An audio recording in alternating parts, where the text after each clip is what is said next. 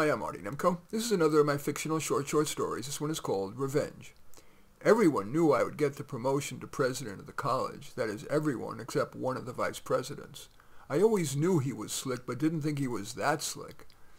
I since learned confidentially that he agreed to a quid pro quo.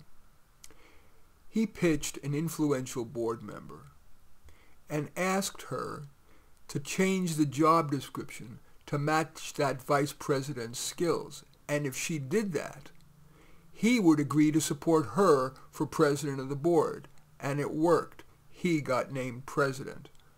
Of course, I was deeply disappointed and angry.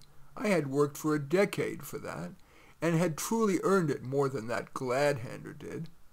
I was making peace with it when, on a tour of the campus botanic garden, the docent mentioned that the deadly poison ricin was made for a castor bean plant, and she pointed it out. Well, I snuck a couple of leaves into my pocket and Googled how to make ricin from it.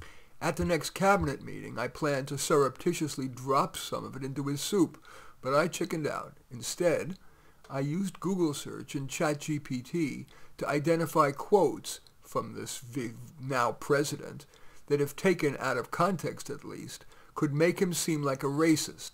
I sent that to the board and said, of course it's possible he's not a racist, but in these times, do you want to take the chance of having your president be a racist or even accused of being one?